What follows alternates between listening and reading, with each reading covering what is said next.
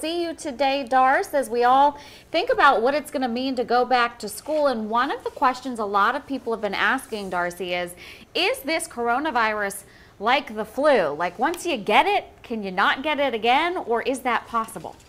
It's a good question, and so we're still searching for that answer as well. And that's how we start off this second half hour of Friends at 5 with the question, can you get the coronavirus twice? News 19's Jenna Krazina spoke with the MUSC physician on the possibility of contracting the virus again.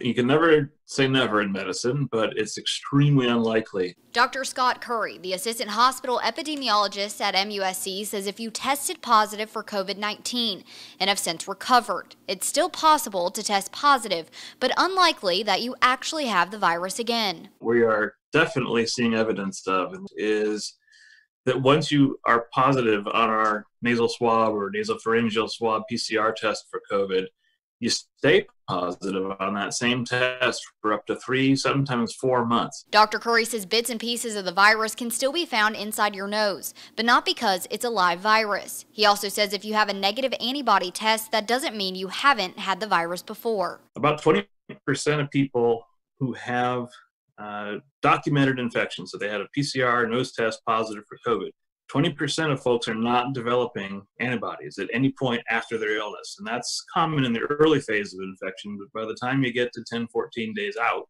from symptom onset, you should now start to see antibodies develop. And we don't know if that means those 20% are susceptible to reinfection or not. It's not knowable right now. And because the virus is still being researched, Dr. Curry suggests even if you have had the virus and recovered, to still play it safe.